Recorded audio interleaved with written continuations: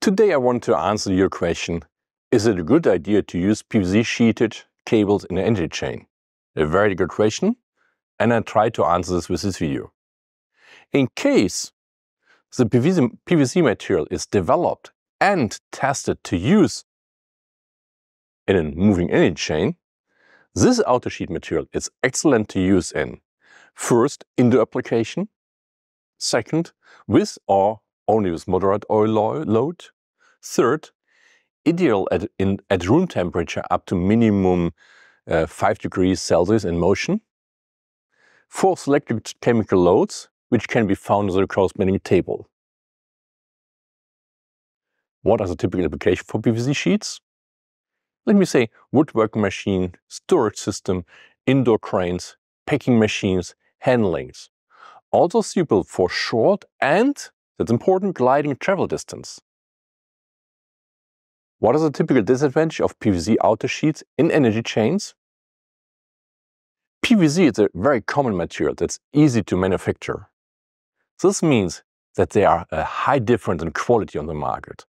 Therefore, not all PVC compounds are suitable for use in the energy chain. Depending on the mixture, only low oil resistance and of course lower nut toughness or resistance compared to PUR. But what are the typical advantages of PVC outer jacket sheets in the energy chain? PVC is highly abrasion resistant, especially for dry applications in the energy chain.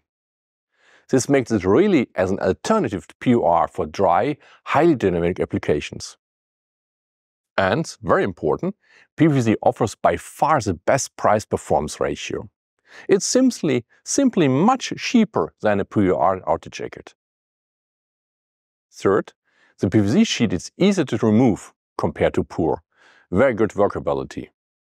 To summarize, PVC is an excellent, cost-effective alternative, especially for use in the energy chain. But again, PVC is not PVC. The quality requirements profiles of this material are extremely different.